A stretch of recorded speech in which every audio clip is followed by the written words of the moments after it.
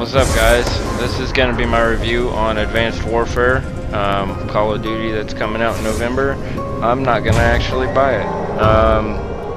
Exo Survival, that's what I was waiting on, was the third game mode, and it is not aliens or zombies.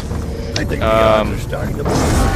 not any different than Modern Warfare 3. The whole setup of the game is the exact same. The only thing is better graphics, and you can jump on walls and fly through the air. I mean, that's the only difference. I don't see spending my money on that, so I'm jumping off their bandwagon. I'll wait until Treyarch puts out their next one.